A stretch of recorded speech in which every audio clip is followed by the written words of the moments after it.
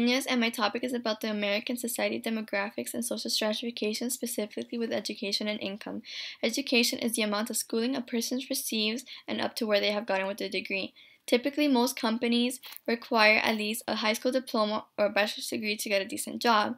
Income is the money you or a business receives. The article I have chosen is called On the Relation Between Social Class and Prejudice, the Roles of Education, Income, and Ideological Attitude. The article talks about how the lower class receives a large amount of prejudice from the upper class.